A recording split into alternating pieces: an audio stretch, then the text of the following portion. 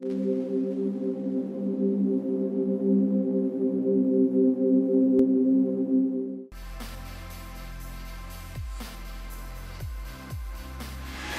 leads to frustration and inner turmoil when you compare yourself, and a feeling of unworthiness. And when you do feel worthy, it only lasts for a short time, because there's always somebody who comes along who has attributes that you don't have. And I want to talk to somebody today who has constantly been miserable and insecure and uncertain about who you are, and you don't know your place, and you don't know your status, and you don't know your role, and you're always shifting, and you're always wavering, and you're always uncertain, often envious, often jealous, often unsure, because you don't know who you are. You don't know your role. You don't know your role. And you can't be happy within yourself until you know your role. Because if you don't know your role, you're only good till somebody better comes along. And when somebody better comes along, you're intimidated. And when you're intimidated, you become aggravated. When you become aggravated, you frustrate your environment because you don't know your role. You don't know, I'm the one who Jesus. You don't know where you fit, who you are, where you stand.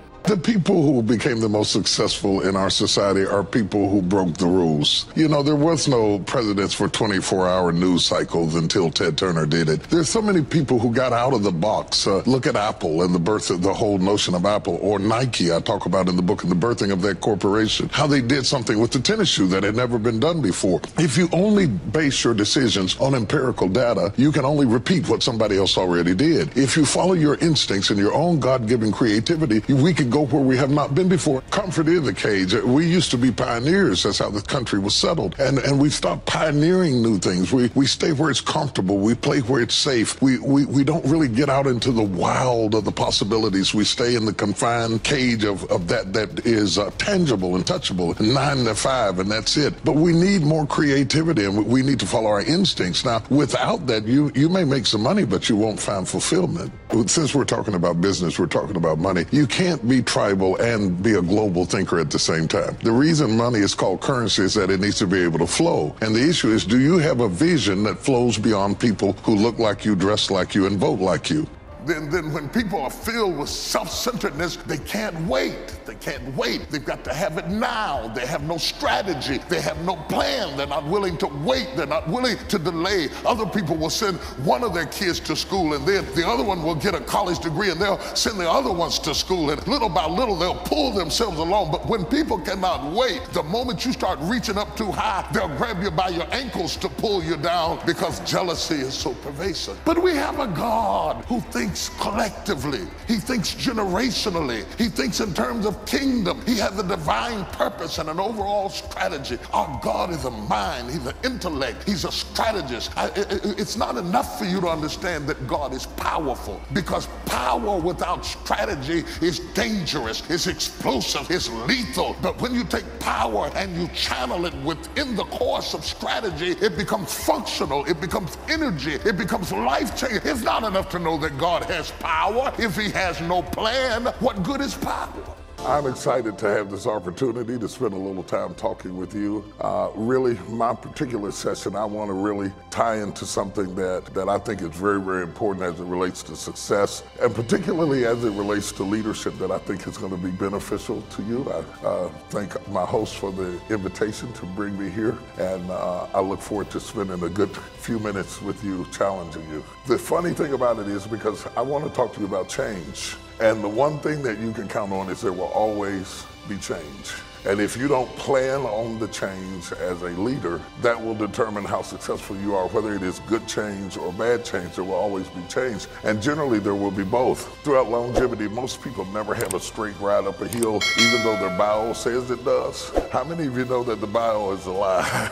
It doesn't have everything in it. The resume only has the good things in it. It tells you about the peaks, it doesn't tell you about the valleys. The accomplishments doesn't tell you about the failures. But you learn as much from your failures as you do from your successes. The strong hen rules the roost. Do you have the courage? It takes courage to be successful. It is far easier not to be successful. Misery will always have company. Success breeds contempt. If you don't want to make waves, be mediocre, be normal, and fit in. And if you're more concerned about people, then neutralize everything he put in you. Just fit in with everybody else. dress like them, walk like them, act like them, eat like them, go where they go, think like they think, do what they do. And once you've neutralized your uniqueness, you don't need courage. It takes courage to be different. If we would go from doing 80% of things that are busy but not effective and 20% of the things that are really effective, if we would switch those numbers around and only give 20% of our time to the things that we have to do and 80% of our time to the thing that we were created to do. Number one, you have to own your own happiness. Take it away from other people demanding that they make you happy. Your kids are not going to make you happy. Your spouse is not going to make you happy. A big house is not going to make you happy. Own your own happiness and be responsible for doing those things that bring joy into your own heart, independently of life and people and money and all of that stuff. Right. It doesn't necessarily give you a happiness. You have to take responsibility of that peace and that joy that lives inside of your heart and not inside of your stuff. What people need to do is challenge their own story, because people torment themselves by how they see their life. They've told themselves a story as if it were the truth when it is really a perspective truth. And sometimes you've narrated a story that you beat yourself to death with. Challenge your own story. Change the way you talk to yourself about who you are and what happened to you and what you're going to do in your life. You wrote the script. Change the story. That I think is very important is to enjoy the journey, not the destination. A lot of us delay our happiness. When I get to this level, when I get my degree, when I get the kids, when I get married, I'm going to be happy. Enjoy the journey. Enjoy the whole step, the whole process. Every day that you get up to strive for whatever it is you're after. You know, I'm a goal-oriented. Don't celebrate when you get to the finish line. Celebrate all along the way. Now, the term steps implies process. Means it's going to take a while. Means that you can't get to the destination just because you want it, just because you saw it, just because you like it, just because you need it. In fact, we are often tormented by vision. It's a painful thing to be a visionary, because a visionary sees what shall be and wakes up to deal with what is.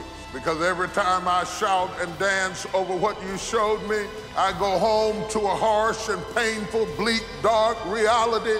And the fact that I am torn between what shall be and what is creates agony in my life. But I can't go as fast as I would like to go, but I'm kind of inching my way in toward my purpose and my destiny, and I'm trying to dodge the storms. There's a point in your journey with Christ that he will allow you to dodge the storm. Yet protecting you from a real experience, he insulates you in a safe place and allows you to avoid storms that would terminate you had you experienced them earlier. That's why you ought not be jealous of other people and critical of other people, rather, and say, you know, look at her and what she's going through.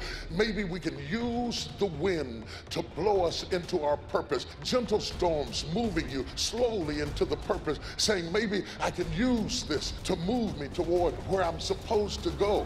And yet Paul had the vision that the storms are going to get worse. He had the vision that the storms are going to get worse. They do not listen to him because he is not in a position to lead.